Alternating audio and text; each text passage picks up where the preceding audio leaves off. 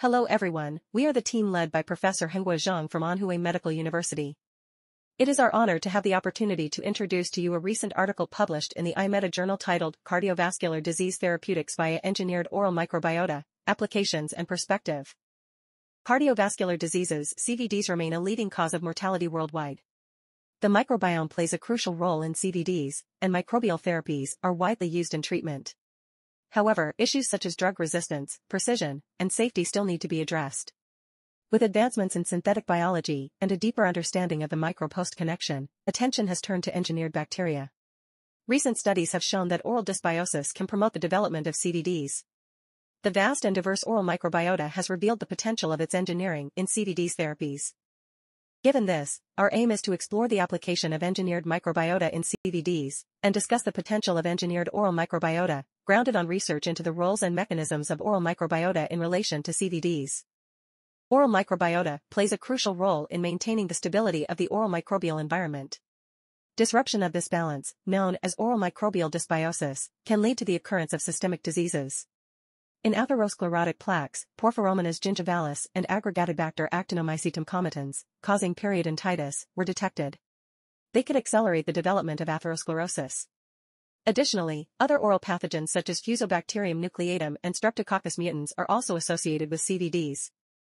The occurrence of cardiovascular diseases is often attributed to multiple risk factors such as obesity, hyperlipidemia, diabetes, and inflammatory bowel disease, IBD. Engineered bacteria can effectively delay or prevent the occurrence of cardiovascular events. For obesity, genetically engineered bacteria expressing N-acylphosphatidylethanolamines exhibit resistance to obesity caused by high-fat diets. Modifying bacteria to secrete antioxidant can prevent liver oxidative damage and lessen hyperlipidemia. Furthermore, it's feasible to utilize genetically modified bacteria with antioxidant enzymes or anti-inflammatory cytokines for treating IBD. Glucagon-like peptide 1, GLP-1, affects and controls glucose metabolism and weight, reducing liver fat deposition. Engineering bacteria secreting GLP-1, such as Escherichia coli and Lactococcus lactis, can be built to play the above role. GLP-1 also has a blood pressure-lowering effect. For example, butyric acid-producing Clostridium butyricum, generated by recombinant plasmids transformation, has been shown to regulate microbial dysbiosis and reduce blood pressure in spontaneous hypertensive rats. The engineering of gut microbes can effectively prevent and treat CVDs. The engineering and application of CVDs-related oral microbes can potentially be seen as a dawn of CVDs therapeutic. Importantly, the different engineering of oral probiotics and pathogens provides multiple supports for specific and precise CVDs treatments. Engineering original probiotics using gene editing tools to have beneficial characteristics, offering targeted treatments for specific diseases.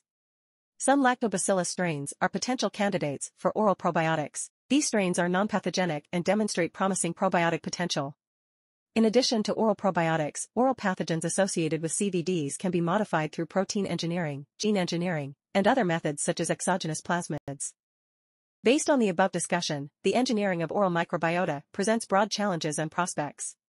Firstly, oral microbiota provides rich microhabitats, making them a versatile target for microbial engineering. Secondly, the oral cavity serves as the entry point to the digestive and respiratory systems. More importantly, the collection methods of oral microbial samples are more convenient and diverse. In addition, oral focal infections originating from open sites may expand the potential targets for colonization by engineered oral microbiota. The use of engineered bacteria has still some limitations. The modified bacteria are still living bacteria, may cause adverse reactions in the host. Furthermore, the therapeutic use of bacteria-related microbes needs to follow regulations and guidelines.